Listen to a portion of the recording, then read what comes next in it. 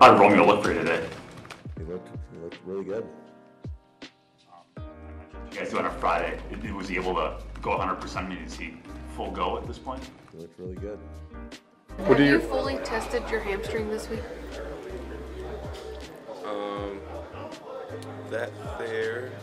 I'll leave that up. Sorry, but again, I will definitely leave those questions for LaFleur when that time do come. My apologies.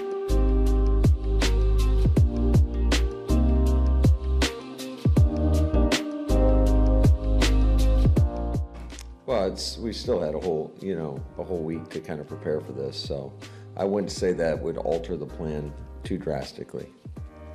I think anytime you're missing one of your better players, I mean that certainly throws a little curveball to it, but I mean that happens all the time. Shoot, the Chiefs had to deal with that, last night. Romeo, I know you had some experience with this last year, but how does your role change if Christian's not out there, or since he's not going to be out there?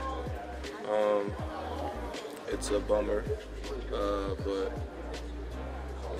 I think we got a pretty solid core. I'm confident in our core. It just comes down to just executing and just taking play-by-play and doing everything else.